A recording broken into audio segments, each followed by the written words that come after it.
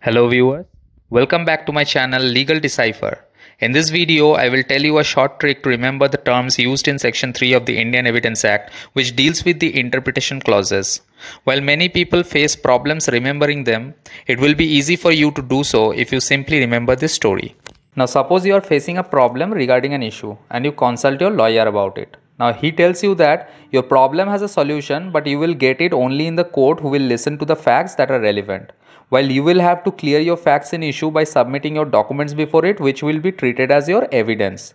Now it may either get proved or disproved, or it may even be not proved, because that is how it happens in India. Now, this is a fictional story having no connection with actual events that take place in the court proceedings. This is just a story to make you remember the terms used in Section 3 of the Act, which, as you can see, are highlighted in green color.